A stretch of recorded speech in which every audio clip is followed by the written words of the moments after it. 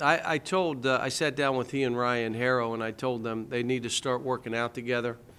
They need to be in practice early together. They need to be in after practice together, kind of doing what Nowitzki and Steve Nash did, where they did their workouts together and they got real comfortable with each other on the court, especially late game. You're talking two guys that are going to have their hands on the ball a lot. And so we just had that talk about 5 days ago.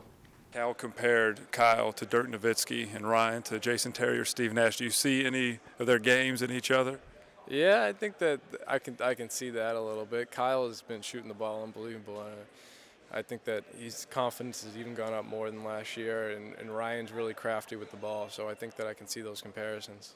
Yeah, I can. You know, Ryan's such a great passer, and then Cal does kind of play like Dirk a little bit. You know, he's tall and shoot it very well. Yeah, because he shoots it, and he can shoot it. And so he'll be elite. He's going to be lethal on the pick and pop roll situations. You know, and he has a nice post-up game to get off of nice little fadeaways, and he knocks them down. I think he thinks he's Dirk, playing open gym, all those step backs and stuff. But no, I actually do see a lot of Dirk and Kyle. Yeah, definitely. He can shoot the mess out of the ball, and he makes a lot of shots, whether that be when we're in our little workouts or in open gym. He makes a ton of shots, and he's a very skilled big man. And you don't see many people at his size that can shoot the ball like he does, and so I definitely could see it. Yeah, he got some Dirk in him. I never really thought about that, but he really do. Yeah, with his moves and all that. Definitely, especially in Kyle. When you know that I never really thought about it like that, but you know Kyle does play like Dirk. He shoots. You know, everybody knows him. I mean, he shoots lights out, and you know he's good in the post. He's a good 15-footer. I mean, and you know Ryan's Ryan. I can't explain how Ryan is. Ryan's just crazy. Like his ball handling is just nuts. Me and Kyle pretty much have a good bond already because, you know, we were both here last year and we played with each other a lot in practice because we were on the second team.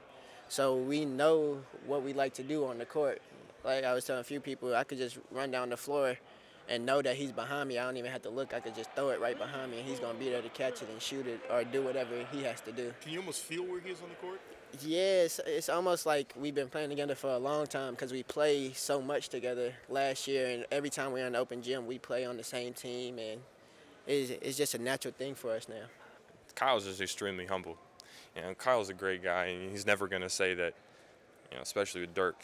Dirk's just, you know, an amazing player, so I don't think he's going to compare himself to, you know, amazing player in the league, being, you know, sophomore in college.